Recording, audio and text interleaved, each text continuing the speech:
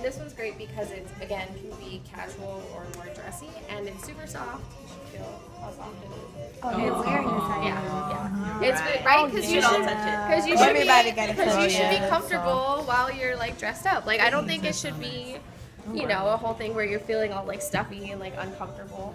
So most of this, pretty much all the fabrics in here are really soft, like comfortable things, and so it's something you're gonna feel confident in because you're not trying to like suck it in or like do anything crazy. So these are my 3 go-to outfits just because they're easy for most occasions, and then they're really strong pieces that you can keep and switch out with different accessories and everything. Yeah, nice. It's very cool. So hairstyling. Okay.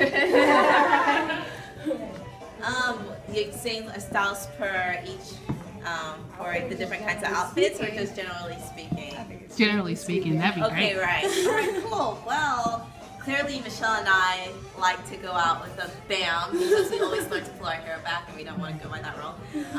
But, you know, generally, you know,